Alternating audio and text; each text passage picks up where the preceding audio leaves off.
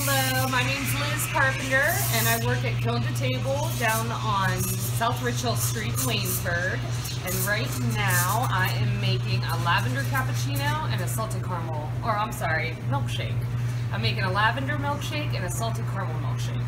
And so we hand dip them, so we make them with this kind of old-fashioned milkshake machine right here.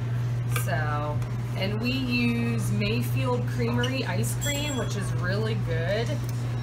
It's very creamy and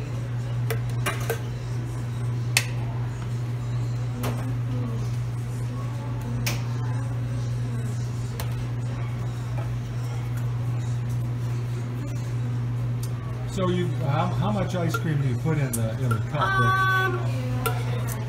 I would say maybe about 3 scoops, like good, you know, hefty scoops, I would say. Yes. Sometimes I add a little extra, sometimes I had no idea. It was on my debit card. Okay.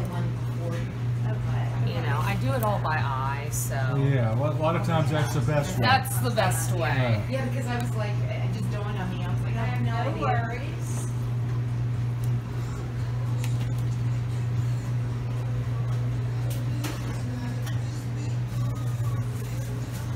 So we use Torani syrup, and so I'm going to use the lavender to make the lavender milkshake. We do about 6 or 7 squirts, pumps. Do a lot of people, or do people like pick a lavender? Because that seems Yeah, unusual. it was kind of. I've had lavender cappuccinos before, and I think they're delicious. And so whenever she said we were going to get a milkshake machine, I was like, a lavender milkshake would be really good. And I've seen them other places, but lavender and vanilla go really good together. Yeah. So, and then this one is the salted caramel. And we also use Torani for that.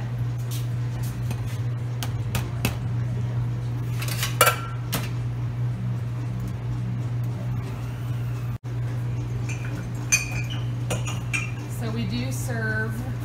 Oh, did you stop recording? We do serve our milkshakes in our handmade mugs. And that's why it's called Kiln To Table, because you have all your own in-house made. Exactly. We have a pottery studio in the back here. Now we usually serve these in our tall mugs, but I'm splitting them just so you both can try. Yeah, we're trying 2 flavors today. That's right.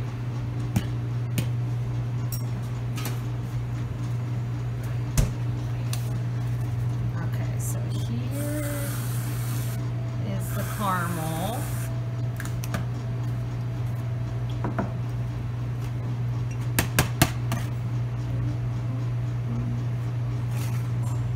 This seems like a pretty fun job that you guys have. You get to try milkshakes.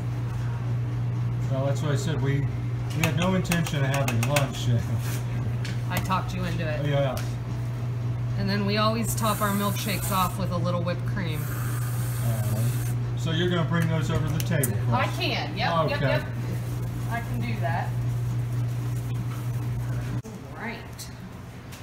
So these are the lavender, and these are the caramel. Okay, so what? Unless I mixed them up. So this, you guys get one of each. Right. So this one's the lavender, that one's the lavender, and I think these 2 are the caramel. Okay. Should we start with one in particular, or what? Does it matter? I don't know. The lavender, I like the lavender one. So you have kind of like a clean palette right now. So I would start with the lavender. If I did this right, I think this one's the lavender.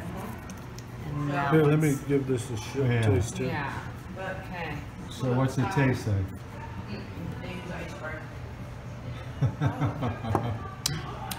Salted caramel. That one's salted caramel, okay. It's really thick, really thick. Well, we're going to try them out, and we'll give you our compliments here. The lavender is, the salted caramel is sweeter than the lavender, and the lavender is more subtle. You really get the taste of caramel in this salted caramel, but like I said, the lavender is very subtle. Yes, very, very like cleansing your palate kind of. And I thought it would have a purple color, but it doesn't. Yes, very, very unique flavor, but very, very interesting and worth trying lavender as a flavoring.